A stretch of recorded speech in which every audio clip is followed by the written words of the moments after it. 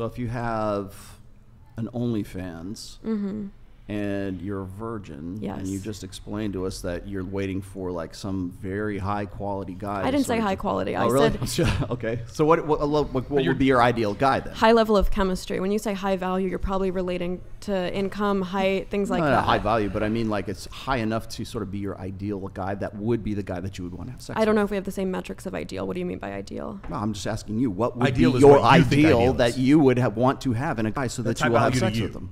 For me, romantic chemistry is incredibly volatile. It's not based on any barometers of like, oh, he's in school, he has this career or anything. So it could just be random dude off the street. 100%. I am not hypergamous at all. I think you're probably way more hypergamous than you think you are. I completely disagree. In fact, you are so hypergamous, you won't have sex with a guy until the guy is the guy that you're looking for. Of course, and then if I had sex with guys and then they were, you know what I mean, made less than me, and then you'd say, oh, because we broke up, it proves that none of those interactions counted, right? So I can't really tilt the microphone a little? Tilt it. Other way.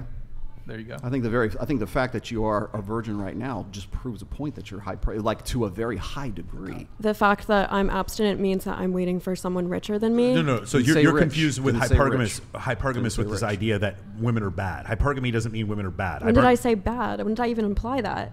Yeah, you are the one who's saying that you're putting words in his mouth. I'm just asking you, what would be your ideal enough to get with a guy? But where did this notion of women being bad come in? No, no one is saying that. Yeah, but you're saying to him, you're putting words in his mouth about what he's going to say next after you have sex, and that he's going to judge you, and that's not what we're saying. Hypergamy is just an algorithm. It's an evolutionary adaptation that women have. It's not a negative or positive thing. Like you said, it's not negative. I'm not sure if it's an evolutionary adaptation. I think the reason women have historically been hypergamous is because they were barred from higher education. So obviously the average man was going to earn more than them. But by 2050, we're going to see a total reversal of hypergamy. We're going to see hypergamy during the Pleistocene epoch was because of barred from education?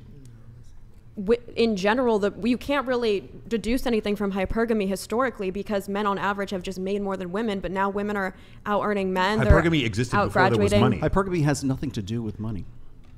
I'm just telling you, studies have shown by 2050 we'll see a complete reversal of hypergamy. Let me explain what you're doing here is you are conflating hypergamy with the values and the monetary set and status of today, whereas when we talk about, when I've talked about hypergamy in the past, it's not a social construct. It's not something that's been created. It's something that is innate. I'm using the current definition of hypergamy, which is that women date someone with a superior sociological or monetary background.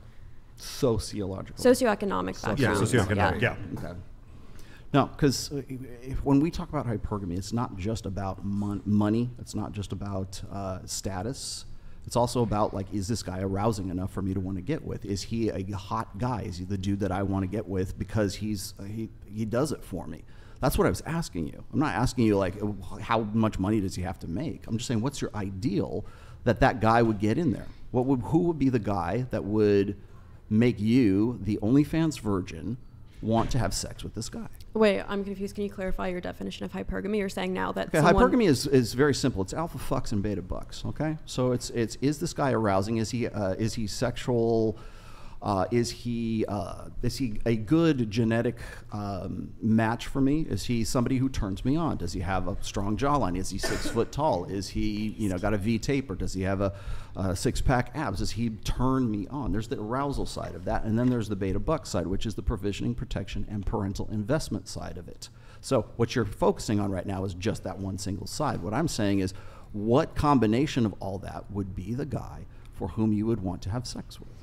Right, and I don't think I can give you, like, on paper, a list of traits. Like, I personally don't value height. I don't value physique. For me, like I said, romantic chemistry is incredibly volatile. So the last guy you were with was, what, shorter than you? Taller than you? I'm not going to get into details of it, but I've been attracted to guys who are my height or shorter. I genuinely don't care. For me, I'm hypergamous maybe in the sense that I want someone with equal intelligence. But again, that's not a bad thing. It's not a bad thing. Not a bad thing. I haven't implied it's bad. I'm just rejecting the premise that I subscribe to hypergamy. It's not a subscription. So let's just say you don't subscribe to it, but the supposition that you made previously that was that it was somehow cultural and it wasn't genetic. So we've put that to bed over 40 years ago. Okay, the study of evolutionary psychology, Dr. David Buss's first study in 1989, where he looked at 37 different cultures. In all 37 cultures, women wanted men taller than them. In all 37 cultures, men were more interested in casual sex than women. In all 37 cultures, women were more interested in men who were better at provisioning. This is not a fun, and these cultures had no attachment to radios, television, or film. They had no attachment to others. So Papua New Guinea, sorry, and the Andes, they had absolutely no contact with each other. In all of these ones, men on average had 90% higher upper body muscle and 50% more lower body muscle. And when you look at all these things, these are genetic. These things are not a function of culture. So that's a mistake to think that hypergamy is something that's created because men created some sort of patriarchy that created a hypergamous situation. That is not the case. Well, I think we were just using conflicting definitions of hypergamy. Okay. I was referring to socioeconomic background, which is the in definition. your discussion with him, that's easy to do. In your discussion with him, but in my discussion, because my podcast is on evolutionary psychology, there is no evidence whatsoever that the concept of hypergamy comes from culture. Just like my heterosexuality does not come from culture, and what people are attracted to does not come from culture. We've proven unequivocally, unassailably, it is genetic. Now, there's variations within a culture, what some people find attractive as others, but in all 37 cultures, they found symmetrical faces and signs of youth to be attractive. An average, on general, men who are taller, not necessarily 6 feet tall, some places don't use the imperial system, but not always, but generally men who are taller than women. And in all of these different cases, the men who are more competent, an allegory or an analogy for competency in 2023 is money, whereas there was no money during the Pleistocene epoch. Right. Competency is now referred to as money, the ability to garner resources. That's what's most important, but there's no, to your point before, let me just stop right there. There's no science behind the idea that it's cultural. There is none whatsoever, because there would be some culture where it wasn't the case, and no such culture has ever existed or currently exists. Right, and you're using a very multi-dimensional application of hypergamy.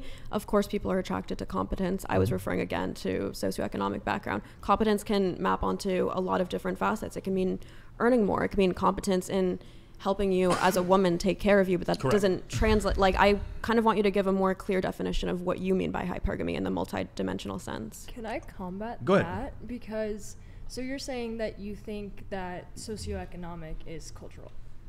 Like, that's standard for us, not just looks, not taller or anything like that. Repeat the question. Okay, so say you're a woman who makes a lot of money. Mm-hmm. You would date a man who makes less than you, because we've bled that out of our culture, right? Women have the access to higher education, things like that, and we can make more money, correct? Yeah, we're seeing like a reversal of hypergamy, at least in the socioeconomic sense, yeah. So, and that's your standard for yourself. Like, you think like you would not date a man who makes more than you, whatever. Oh, it's not that I wouldn't. I'm saying that's not like the cardinal reason I'm attracted to someone is not based on wealth. So you don't think it should be? I don't know about should be. I don't know about adding morality to it. I think you should do whatever you know what I mean? You should pursue what you're attracted to. What is the cardinal reason for you to be attracted to somebody? That volatile sense of chemistry. And that's usually, what does that mean? Usually it's based on a shared sense of intelligence or humor. And if I find that in any person, for me to meet someone so the guy could be 400 pounds and you would still find him sexually attractive because he's as funny as Danny DeVito or Jim Carrey. Well, funny and smart. Isn't that what you're saying? Yeah. For me, it's about wits and humor. I see. So all the fat guys in the audience right now are like man, I just got to brush up on my stand-up routine. I have found overweight men who I'm very attracted to because I find them funny. And some people might say that they develop that humor to kind of make up for their looks. You realize they're looking at your Instagram right now. What? You realize the chat's probably digging up your Instagram right now, right? Good for them. Mm-hmm. But yeah.